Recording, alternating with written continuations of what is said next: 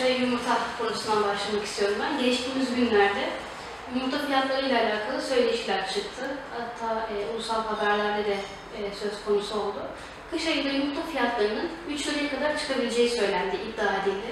Sizin bu görüşünüz nedir? Sizin bu konuyla alakalı görüşleriniz nedir? İşte tabii daha önce de verdiğimiz röportajlarla ilgili bilgilendirdik insanları. Burada tamamen ham maddeyle ilgili ve üretim maliyetleriyle ilgili bir durum. Yani üreticinin burada herhangi bir fırsatçılık ya da farklı bir şey yaptığı izlenmiyor. Kesinlikle öyle bir algı oluşmasın. Biz üreticiler aynı zamanda tüketiciyiz doğal olarak da.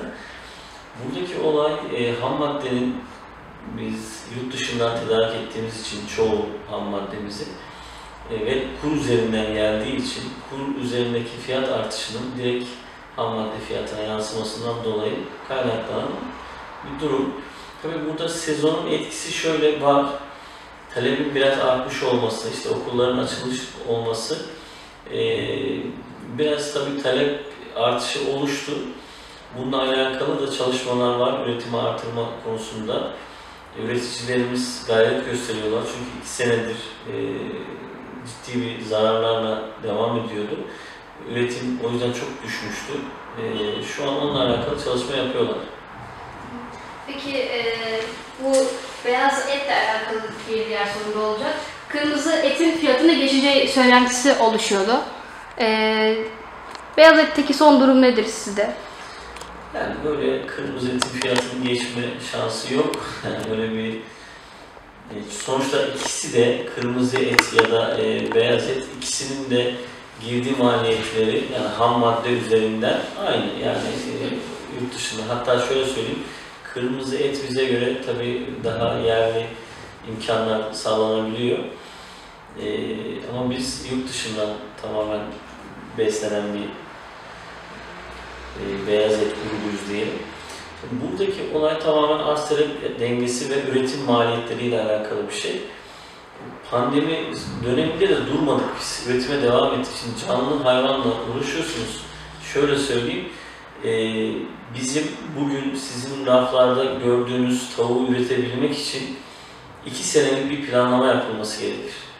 Yani onun anacının alınıp, beslenip, büyütüp yumurta haline yumurtladıktan sonra tekrar bizim kendi çiftliklerimize gelip oradan sofralara gelinceye kadar bir 2 senelik bir planlama gerekiyor. Bu pandemide siz de öngörürsünüz ki çok dengeli gidemediler yani. Çok zararlar edildi. Entegrelerde bu işler ciddi zarar etti, üreticiler ciddi zarar etti. Neden? Şimdi geçen sene biz kömürün tonunu 850 liraya, 900 lira alıyorken şu an 2200 lira, 2300 lira ithal kömürden bahsediyorum. Yerli kömür 450-500 bandındaydı. Şu an 900.000 lira bandında yerli kömür ve yok. Yani hani istesek de alamıyoruz. İthal de böyle. Fiyat var ama yok söyleniyor. Sadece kömür işin bir ayağı. Tabii elektrik hepimizin malumatı, yani zam var. Altlık malzemesi olarak kullandığımız, yani şöyle söyleyeyim, girdi maliyetlerimizin en az artan %50-%60 bandında artışımız var. Ama tabii biz bunu tüketiciye yansıtmıyoruz. Yansıtamıyoruz. Çünkü neden? Gerçekten ülkedeki alım gücünün düşük olmasından dolayı insanlar alamıyorlar. Ama tabii burada şöyle var, geçen de aynı şeye değindim. Marketler ya da tedarik zinciri diyelim. Hatta Cumhurbaşkanımız da dün sanırım böyle bir açıklamada bulundu. Ciddi kâr marjları var. Yani üreticiden, yani entegreden çıktıktan sonraki fiyatla tüketicinin tükettiği fiyat arasında çok ciddi bir fark var. Bunun bence denetlenmesi gerekiyor. Bunun takibinin olması gerekiyor. Bir miktar orada üreticinin lehine iyileşme olur diye düşünüyorum. Peki bu takip sizce nereden başlanmalı? Şimdi bizim fiyatlarımız şu an zaten denetleniyor. Şöyle söyleyeyim, tarım sektöründe en çok denetlenen, takip edilen beyaz ettir. Neden? Civcivin geldiği günden itibaren kullandığı ilaçlar, yediği yem, kesimde, devlet veterinerinin kontrolünde kesim yapılıyor, sevk esnasında yaşanacak problemler, hepsi, yani siz raftan tavuğu aldığınızda onun bir barkod numarası var. Allah korusun herhangi bir başınıza bir şey geldiğinde geriye dönük bu tavuğu kim kesmiş, kim üretmiş, hangi ilaçlar kullanılmış ya da ilaç kullanılmış, kullanılmamış, bunların hepsi kayıt altındadır. Geriye dönük bir takip yapabilirsiniz. Ama kırmızı etle ya da diğer mamullerde böyle bir takip yoktur. Yani beyaz etle alakalı kesinlikle rahat, güvenilir yiyebilirsiniz ama fiyat konusuna gelince yine söylüyorum, üstüne basarak söylüyorum. Burada entegreden çıktıktan sonraki fiyatın, tabii entegreyi de takip edebilirler, bakabilirler. Entegreden çıktıktan sonraki fiyatın marketteki aradaki fiyatı kesinlikle bakanlığımızın takip altına alıp bunu incelemesi gerekiyor. Bu yapılabilirse bir miktar tüketiciye daha uyguna beyaz et sunabiliriz diye düşünüyorum. Peki son olarak Sakarya'daki üretimimiz ne kadar ve Üreticiler Birliği olarak yaşadığımız sorunlar nedir? Biz Türkiye'nin %30 beyaz etini karşılıyoruz Sakarya olarak. Burada yaşadığımız en büyük sorunlar üretici olarak tabii çevresel sıkıntılarımız var. Çünkü neden? İşte işletmelerimiz Sakarya büyüdüğü için şehir içlerinde kalan işletmelerimiz var. Ruhsatlarla alakalı problem yaşadığımız işletmelerimiz var. Ama genel olarak biz üretimi yapmaya devam ediyoruz. Yani üretim gerçekten güzel bir şey. Yani bir şeyleri ortaya çıkarmak, sunmak, insanlara beslenme yönünde faydalı olabilmek ama çok zor bir iş. Bu işin zorlukları, yani bu işi şöyle söyleyeyim, herkesin yapacağı bir iş değil. Sevmezse, yani hayvanları sevmezseniz, insanları sevmezseniz bu işi yapamazsınız.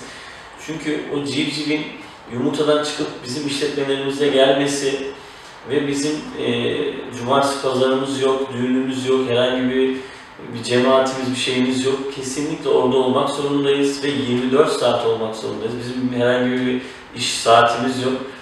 24 saat onlarla ilgilenmek zorundayız ve finalde o ürünleri, o hayvanları diyelim işte gönderiyoruz. Giderken araçlarda işte düzgün yüklendi mi, bir sorun yaşandı mı? Aslında onların kesime gittiğini biliyoruz. Ama yine de o hayvanları yani en rahat, düzgün nasıl gitmesi gerekiyorsa o şekil yüklenim esnasında bile çoğu üreticilerimiz tartıştığı olmuştur. Düzgün yükleyin, hayvanlara zarar vermeyin tarzında. O yüzden bir bağ oluşuyor hayvanlarla oradaki bakıcılar ya da işte sorumlular arasında.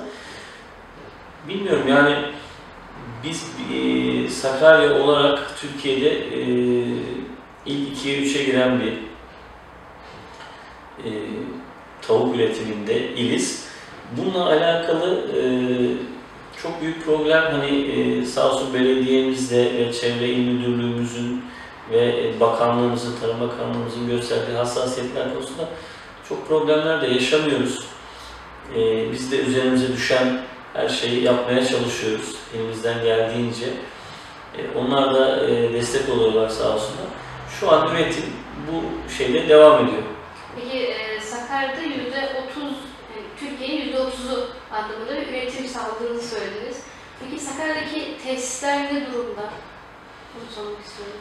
Şimdi tesislerimiz aslında yeterli mi aslında? Modern, %30 önemli bir miktar. Evet, modern, tabii ilk bölge Kaynarca bölgesi olduğu için Sakarya'da tavukçuluğun başladığı bölgelerin başında geliyor.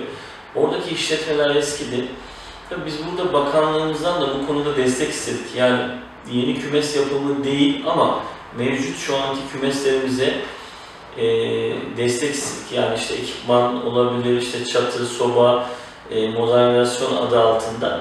İnşallah bu önümüzdeki destek programında bunu dikkate alacaklarını söylediler. Bu gerçekleşirse mevcut işletmelerimizi tekrardan modernize etme adına iyi olacak. Çünkü dediğimiz gibi çok düşük kâr marjlarla çalışıyoruz. O yüzden yani mevcut işletmelerimize şey ayıramıyoruz. Yenileme adına bir kaynak ayıramıyoruz. Bundan dolayı da işletmeler gitgide eskiyor. En çok çekindiğimiz noktaya değindiniz. Teşekkür ediyorum. Bu şekilde devam ettiği sürece işletmelerimiz kapanmaya devam edecek. Kapanırsa da ister istemez işte en büyük sorun o zaman başlayacak. Üretim daha çok azalacak. Biz daha pahalıya tavuk yiyeceğiz.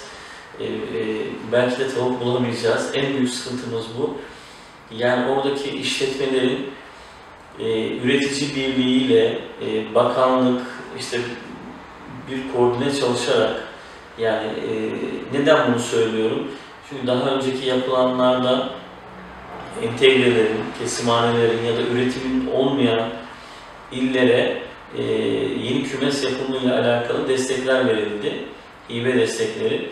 Ve ne oldu? O işletmeler atıl vaziyette kaldı. Ama şimdi biz 2016 yılında kurulan bir birliğiz. Sağ olsun bakanlığımız o günden beri bize destek oluyor ve sahada çalışma yapıyoruz. Bizle irtibat halinde olduğu için şu an hani yeni kümes yapımı değil ama mevcut kümeslerin de modernizasyon yapılarak üretimine devam edebilmesi için bir destek çalışması yapıyorlar.